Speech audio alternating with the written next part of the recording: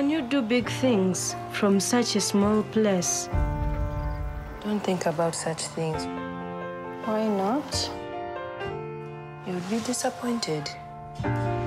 When I first read The Queen of Katwe, I was about 10 pages in when I broke down and cried because I had been so inspired. Young girl, come inside. The thing that really struck me when I first read the script was how heartwarming it is, how full of joy in spite of a very difficult life these people manage to have. Why are you letting her win? I'm not letting her. The story came from an amazing young man at Disney who is Ugandan, called Tendo Nagenda. He was in Kampala for a family reunion, and he told me about Fiona, this extraordinary young girl who became the Ugandan female chess champion. Checkmate. Checkmate. Checkmate. She won. You could be the best in all of Uganda. Good. How can I become a champion?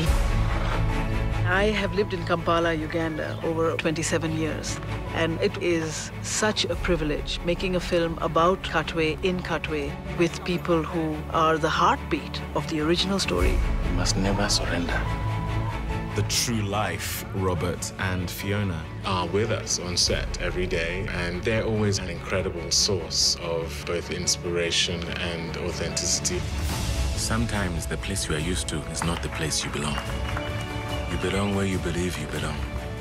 Where is that for you? Medina, she is from the streets of Chibuli, which is the neighbor slum of Katwe, and she has been on her own, much like the real Fiona. We were shooting a scene on the street, and Medina turned to me and said, "This is my story. I've been here." I think it just put things in perspective. I felt very privileged and honored to be able to usher these children through this. I just said to them that this is our opportunity to tell the world your story. And that was a moment where real life and the world of cinema, that line no longer exists. Am I ready? You belong here. We're all very aware how blessed we are to be making this film here in Uganda. The very fact that we were having the opportunity to tell this remarkable story about Fiona was cause for celebration. And I think we were all on the same page when it comes to that.